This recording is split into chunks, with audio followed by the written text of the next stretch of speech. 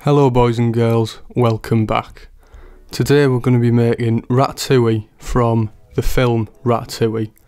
As you can see, I'm wearing a Sunderland top, and that's because Ratatouille famously is from Sunderland, a big Mackem dish. First, what you're going to want to do is put a load of crosses in the top and bottom of some tomatoes like this.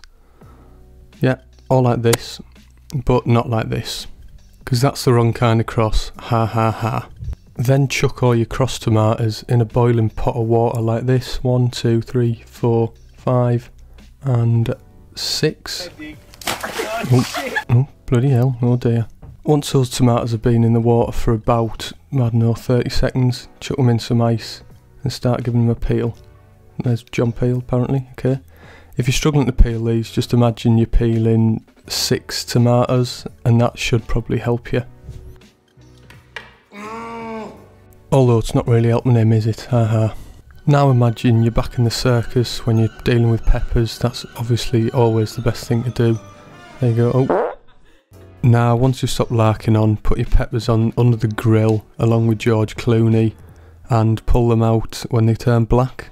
In the meantime, slice up your tomatoes dead thin, like I'm doing here. Oh, there's Ozzy Osbourne. I wonder who's going to be behind this one. Oh, it's Sharon. Another Osbourne behind this one? Who knows? Oh no, it's Rio Ferdinand. Celebrate your discovery of the double Osbourne and Ferdinand combo by doing a little dance and presenting the arse. Very nice. Once you've chopped up all your tomatoes, now would be a good time to go check on your peppers and George Clooney. So let's go do that now. Oh, right, so he's on fire. Okay, George, oh, he's dead. Right, sorry ladies and gentlemen, I've killed George Clooney. Well, he's not bothered really, is he? With a little smirk. Right, you're a murderer. Swiftly moving on from that crime scene, start cutting up your courgettes. As you can see, a fresh courgette should always have dribble CC running through the middle of it. If yours doesn't, it's probably best you just bin it. As without a fresh courgette, your carpet will need relaying, so just make sure that's always the case. Gary Monk's stuck in there, so might be touch and go for my carpet, unfortunately. Now we all know the old saying, if you haven't got Graham Souness running through your aubergine, just chuck it in the bin. But in 2020, these new aubergines have got another special person. There you go, Nick Knowles. And if you've got Nick Knowles running through, you're on to a winner. He will make your moussaka shine bright and really elevate your dreary sex life. Once it's been confirmed that your sex life has been elevated, go for a run. I find this works best when it feels like you're being chased. Just look at how much faster and brighter you run. When picking herbs outside, make sure you sniff it to make sure it's not covered in cack. Oh, Bear, right, Bear, come on. Now's not the time. Shut up. We're just getting rosemary in time. Come on. Right, so, what? Oh, Bear, no. No, you don't, no. We're just getting rosemary in time. Shut up, please. Don't. No, Bear. Oh my god. Right, just get rosemary in time. Do not drink piss. Like, please, just get your peppers out the oven and stay away from any piss. Right, so once you've done that, stick your peppers in a bowl and cover them with foil so they can cool down. So once they've cooled down enough, get the peel. No, peppers. You're peeling peppers. Peppers. Peppers. Well, this is taking a piss today, by the way. Right, so once your peppers are peeled, start putting them in a blender so you can make your little bottom sauce thing. Yeah, nice. Right, what's he doing? Yeah, chop up 3 tomatoes and chuck them in and all. That'll be quite nice. Then get 2 bits of garlic.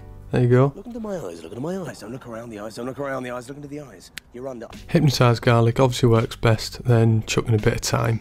And 1/4 of an onion apparently. Thank you, Thomas. Now stick in a bit of chicken stock. Don't put in as much as I did, because I put in way too much and kind of ruined the whole thing. So don't, just blend it up. But as you can see, I'm having a bit of a nightmare today, ladies and gentlemen. Blender's not working, people keep interrupting me. Look, he's absolutely livid here, by the way. Yeah, wow, yeah, he's fuming. I was cross. Very cross indeed. So what you do when you're cross? You get your mum to help you. Way, good lad. Look, he's buzzing now. Come on, let's have a good end to this video. Little happy chappy video. Ha ha ha. Blending away. Look, making jokes like that. Ha ha ha ha. So once it's all blended up and you're a bit of a dickhead like me, you can put it in a pan to thicken it up again. Yeah. So once it's thick as flip, chuck it in the bottom of the pan just like your Dave Benson Phillips. Splosh. There you go. Gunge that pedo. So once you've filled the bottom and you've finished gunging the pedo, it should make it go like this. Oh man, it'll be nicely.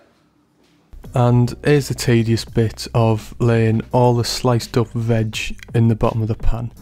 And I'd just like to say now, ladies and gentlemen, I'd like to apologise for the grumpy attitude I'd say I have in this video. Yeah, I might have been having a bit of a tough time recently. My pet cat has eaten my pet snake, and my wife just recently, like last week, ran off with all the mirrors in the house. So I think you can understand why I'm feeling a bit down, a bit glum. So, but thanks guys, if you could just leave a like to you know, it'd really cheer me up, it'd really get me through these tough times. And please leave a comment if you've had a similar experience. Now, if you want to finish off the ratatouille in a traditional way, you need to put a picture of Iron Robin on the last slice. And I can't stress this enough, it must be Iron Robin. Frank Ribery is not a worthy substitute. Then sprinkle over some of that rosemary, bit of salt, a bit of pepper. Very nice. Look up to the camera. Oh, gorgeous. Disgusting! Alright, not that bad. Cover it with some greaseproof paper. If you haven't got any of this lying around, you can use a picture of Brian May as a substitute and get it stuck in the oven. Bish bash bosh. This takes 90 minutes to cook, so practice your Bruce Lee moves while you wait. And also your Lee Catamol moves. There you go, cruncher. Get in. See you Lee. And also your cat and mole moves. And finish all that off with a great big smile. Before you get this out of the oven, knock out Deontay Wilder.